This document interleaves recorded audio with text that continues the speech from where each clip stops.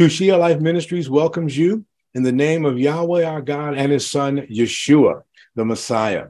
We present sound wisdom for a successful walk, taking the light of the word to the world, edifying, equipping, and empowering disciples and apostles of Yeshua, the Messiah.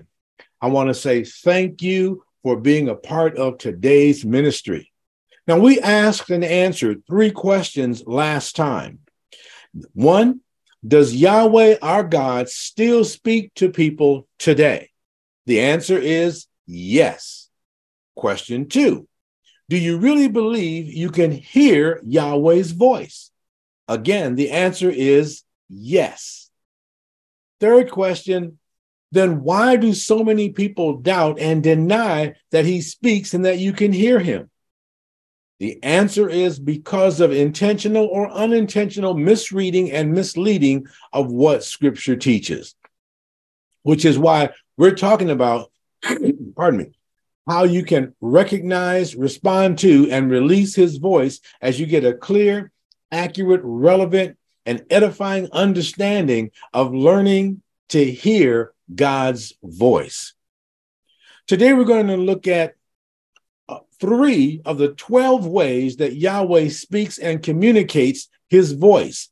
His voice I also refer to as his instruction, direction, and wisdom. As we look at them, remember, Yahweh says, I'm Yahweh. I don't change. When he says he doesn't change, he's referring to his person, his purpose, and his perspective. Regarding his person, that means being outside matter, space, and time. Nothing in matter, space, and time causes his person to change. And changing his mind about something doesn't mean he's changing his character. He doesn't change. Regarding his purpose, his goal for humanity doesn't change. Like when a global positioning satellite or GPS reroutes your car as you're going somewhere, the destination remains the same. You just may take another path to get to that same place. Thirdly, his perspective. Yahweh's perspective of humanity is consistent. He knows that there are some people who wholeheartedly want to partner with him in service.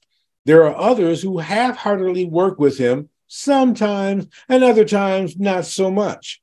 And then there are those who have no heart toward Yahweh, and they work actually to oppose working with him. I want you to keep this verse in mind. 2 Chronicles chapter 16, verse 9. And it tells us that Yahweh's eyes roam throughout the earth to show himself strong for those who are wholeheartedly devoted to him. Why is it so important to learn to hear the voice of Yahweh our Elohim? Why do we need to hear God's voice? One reason, Romans 8:14 tells us clearly, for all those led by God's Spirit are God's sons and daughters. So if you're saying you're a child of God, if you're claiming that, if you're proclaiming that, then you need to know that you are being led by his Spirit. So then how's he going to lead you? I doubt it's by grabbing your hand physically and then pulling you around. He's going to lead us by his Spirit. In John 16, verse 13, we read, when the Spirit of truth comes, he'll guide you into all truth. So what is the truth? Psalm 119, verse 60 tells us, all of your words, our Father's words, are truth. Every one of your righteous ordinances endures forever. What he says lasts. So how does this work? He's going to lead you with instructions, directions, and wisdom by his Spirit. In Ezekiel 36, verse 27, we are reminded, I'll put my Spirit within you and cause you to walk in my statutes.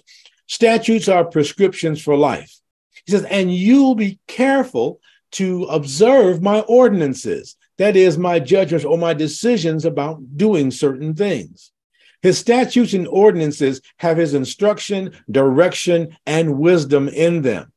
So I guess the question is, how does he get those things to us? How does he communicate his voice to us? That's why we need to learn how to do this. It's vitally important for us as believers to hear, know how, learn to hear his voice. We're going to quickly review the 4 keys we started with last time in hearing Yahweh's voice. We find them in Habakkuk chapter 2, the first 2 verses. Habakkuk is writing, I'll stand at my guard post and station myself on the watchtower. I'll keep watch to see what he will say to me. Then Yahweh answered me and said, write down the vision and inscribe it clearly on tablets. The 4 keys to hearing Yahweh's voice are stillness, quiet the noise around you. There may be distractions and things going on, but you want to kind of filter that out for that moment. Second, seek vision as you're praying. You want to see what he has to say. Spontaneity. We recognize God's voice, his instruction, direction, and wisdom as spontaneous thoughts and pictures that light upon our minds. And fourth, and I'm telling you, you won't forget what he said when you scribe it.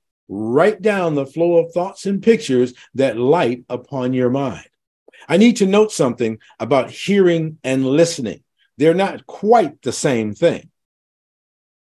Hearing is an involuntary, unintentional, and unconscious event. Let's say you're reading a book and then you hear a crash or a clap or a squeaking sound, right? Or Charlie Brown's teacher, wah, wah, wah, wah, wah, wah, wah. You're just hearing things. But to listen, it's a voluntary, intentional, and consciously performed action. So to go from hearing the sound to listening, you have to choose to pay attention. Like check on what made the crash, the clap, or the squealing sound, or, the wah, wah, wah, you still may tune it out. But listening to hear Yahweh's voice requires both sight and sound. You may remember Moses was watching his father-in-law's sheep. He saw a bush was on fire, but it wasn't burning. Then he heard a voice and chose to turn to see what it was. He could have chose to run away. I'm thinking many of us might have done that, but he chose to turn and see what was going on. Yahweh knew then he had his attention. In John 5, verses 19 and 20, Yeshua answers and tells a group of people he's talking to, truly I say to you, the Son can do nothing of himself. He says, I'm not here working independently. I don't do anything on my own unless it's something I see the Father doing. I see the Father doing. Whatever the Father does, the Son also does in like manner. For the Father loves the Son and shows him all things that he's doing, and the Father will show him greater works than these, so you will marvel. Understand this. The Father wants to show us things as well. But the question is, are we listening with our ears and our eyes? So let's take a look at 3 of the 12 ways the Father speaks. We're going to look at how he speaks through scripture, through an audible voice, or through his spirit. Let's begin with hearing God through scripture.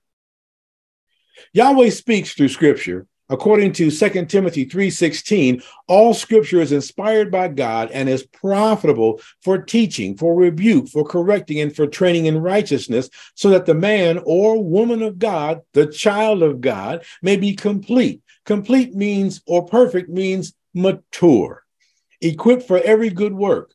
Yahweh didn't dictate his word. Some people say, well, every word is God's word, so you have to believe every single thing. No, what he did was he had people to write, and sometimes he said, write down what you see, write down what you hear, write down what you understand. And if he wanted it in scripture, then he said, yep, that's going to stay. Man, how did he do that? Well, that's in his job description and not mine. In Psalm verses 1 the first Psalm, verses 1 and 2, it says, "Blessed is the person who doesn't walk in the counsel of the wicked, nor stand in the path of sinners, nor sit in the seat of scoffers. But his delight is in the law," or Torah, "of Yahweh." That is his instruction, direction, and wisdom. "And on his law he meditates day and night." He does it because he wants the instruction, the direction, and the wisdom that comes from God that helps him navigate through life, helps him navigate so he doesn't walk in bad counsel, doesn't stand with people who refuse to obey God, and he doesn't sit with people that make fun of what God has spoken. As we read the Bible, Yahweh will show you who he is, how he interacts with people, and what he wants you to know, believe, and how you and I should behave.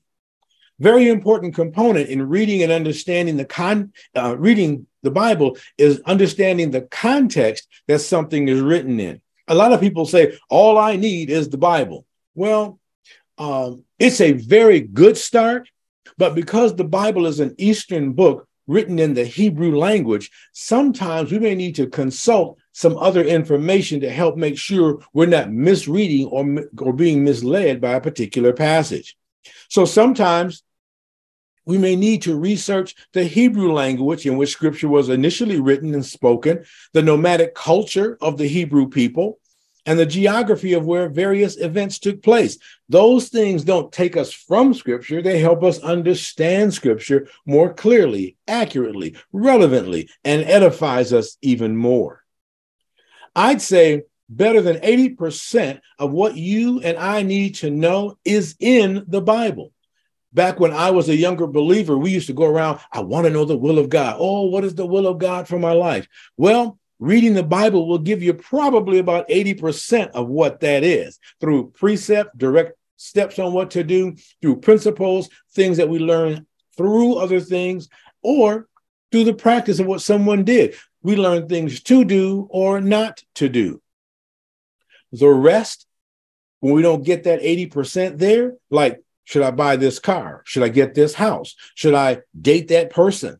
Should I marry that person? Those, sometimes he uses one of his other ways to clearly get that message across to us. Yahweh sometimes will speak through an audible voice. Yes, I pause. But not today. Yes, today. In Exodus 20, verse 1, he speaks to an entire assembly of people, right? It reads, "Then God spoke all these words, saying," and he began to give them the covenant statements we call the 10 Commandments. But the 10 covenant statements, he wanted them to know that if they were going to keep his covenant, this is what they were going to keep, and they would have a binding relationship, a covenant. In Exodus chapter 34, verse 6, Yahweh passed by in front of him being Moses, and proclaimed, "Yahweh, Yahweh Elohim, compassionate and merciful, slow to anger, and abounding in faithfulness and truth." Moses wasn't just hearing this or feeling this, he was hearing it with his ears. The Father was speaking to him audibly. And in our prior session, we saw how he called 4 times to a young man by the name of Samuel. In 1 Samuel 3:10, Yahweh came and stood and called, as at the other times, "Samuel, Samuel." And Samuel said, "Speak, for your servant is listening." This was not just in his head. There was an interaction that he was going through. Now, let me say this. I remembered I was going to do something that I probably shouldn't have been doing. And I'm thinking, well, I'm planning and preparing. And I know that 1 John 1:9 says God will forgive you if you do anything you shouldn't do. Well, as I got closer to the time I was going to do something I shouldn't have been doing, I heard with my ear very clearly, "Don't do it." I'm like, what just happened here? Now, I read a little Bible back then, but I'm like, what just happened here? Suffice it to say, I heeded the instruction and said, okay, I don't know if I want to hear something like that again or not. Have I heard anything since then? There have been 2 other occasions But this time, because I was moving in the right direction or kind of wondering about something. But I heard on at least 3 occasions an audible voice that I know wasn't myself or someone around me. And it took me by surprise initially because I was taught he didn't do that anymore. That's not the case. That's not typically the way he communicates today. He can because he has, and he hasn't changed. It's just what he chooses to do. And just because he doesn't choose this method to speak to you or someone that you know only means he's choosing to use a different method, not that he can't do it. Besides, the first group of people who heard his voice in Exodus chapter 20, they said, we don't want him talking to us again. That voice was too much for us. Moses, you talk to him, tell us what he said, and we'll listen to you. So people want to say, yeah, I want to hear his voice. Maybe you do, and might be more than you anticipated. A third way that Yahweh speaks is by his Spirit. In John 14:26, we read, but the Helper, the Holy Spirit, whom the Father will send in my name, he will teach you all things and remind you of all things that I said. We learned earlier in Ezekiel 36:27 that Yahweh will put his Spirit within you and cause you to walk in his statutes, that is, his prescriptions for life. And you'll be careful to observe his ordinances, those decisions that he makes. His Spirit is going to lead us according to his instructions, directions, and wisdom. We also know that as his Torah. That's how he's leading and guiding us. Some people say we're no longer under the law. Then I'd like to know how you're being guided as a believer. I'm asking the question because this is what Scripture seems to clearly tell us. In Romans chapter 8, verse 14, it reminds us that all who are being led by the Spirit of God, these are the sons and daughters of God. How can you be led if you don't hear the instructions? Yeshua says in John 10:27, my sheep hear my voice and I know them and they follow me. In place of the word voice, you can always put instruction, direction, and wisdom. Yahweh's Spirit, the Holy Spirit, is our resident instructor, which is why we're told not to quench the Spirit. That is, we should avoid opposing his leading and his teaching. Why? He's trying to help us navigate through the maze of life where we are. And that's what we need to do. We need to be listening. Am I reading Scripture? Have I heard his voice? Is his Spirit guiding me through an impression, trying to get me to see or say or do something? I need to become sensitive to those things. I know that sometimes there are people who have been sensitive to those things, and over time, they've kind of become desensitized. They didn't listen as often as they want to. And every now and again, that's why some people believe in what we refer to as a personal prophetic word, that, they're waiting for God. You have a word for me? No word for you. I just wait till God gives me one. Sometimes it can happen that way. Other times, depending upon what the person's need is, you can actually use these 4 keys and see if the Father has a word for that you can give them. And please know this. The word doesn't have to be 8 days long, 12 minutes long. Sometimes it's 30 seconds or a minute, because he's just trying to get something across to confirm, clarify, or get a person moving in the direction he needs them to move in. So we've taken a look at 3 of the 12 ways that Yahweh speaks today to make his instruction, direction, and instructions known. Today, this day and age in which we live, we can know and hear his voice. It's most often through Scripture. It can be audible, and it involves his Spirit's leading. The Spirit will not lead us contrary to what the written word has spoken. So we've got to be careful when people come up and play the God card. Well, God told me, okay, if you say that, I'm going to kind of go with you on that. If you say, I think God is saying, or I believe God said, then we can have a conversation and maybe help get clarification on, is it God or is it not God? Because guess what? You can think it's him and we can miss it sometimes. I've known some people who said, I know it's God, I know his voice, I know he told me to do something, and the end result was not good. I don't think they originally heard what God really intended. They heard something that they kind of intended, and they superimposed it upon him. And then they say, well, see, God told him to, do this thing, and that didn't work out. That's not to say God won't lead us to do some things that don't initially seem to work as we thought it should. Remember Moses? He was told, go tell Pharaoh, let my people go. And he wouldn't say, Pharaoh, Yahweh says, let my people go. Pharaoh said, no. He went back to God. Hey, he said, no. He said, well, go back again. And he did this. It was not until the 10th time that they were allowed to be released. So I'm saying all this to say, God may lead us to do some things that could possibly create more challenges, but the ultimate thing, what he desires is going to come to pass, which is what happened with Israel. The Hebrews were set free from Egypt.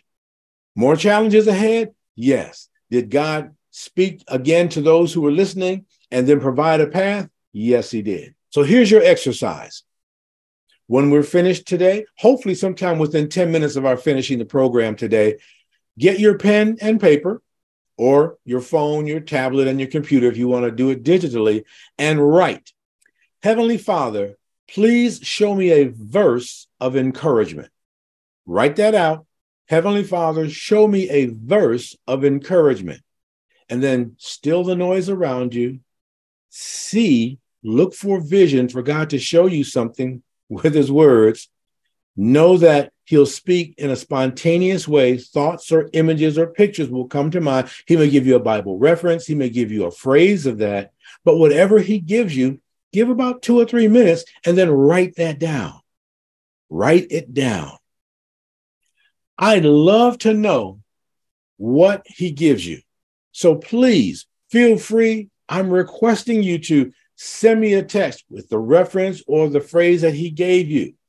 Put it in the chat or put it in the comments if you're on YouTube. I'd really like to hear how he's speaking to you now.